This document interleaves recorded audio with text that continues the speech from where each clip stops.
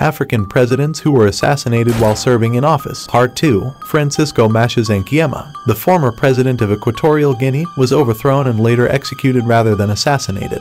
In 1979, a coup was organized against Macías Nguema by his nephew, Teodoro Obiang Nguema, who was also a high-ranking military officer. Nguema ruled the country from 1968 until 1979, during which he established an oppressive and brutal regime marked by human rights abuses and political repression. On September 29, 1979, just a few weeks after the coup, Macías Nguema was found guilty and sentenced to death by a military tribunal. The following day, September 30, 1979, he was executed by firing squad in the capital, Malabo. The overthrow and execution of Francisco Macías Nguema marked the end of one of Africa's most brutal and oppressive regimes, but it also ushered in a new era under the rule of Teodoro Obiang Nguema, who has been in power in Equatorial Guinea since then, leading to a different set of challenges and issues for the country.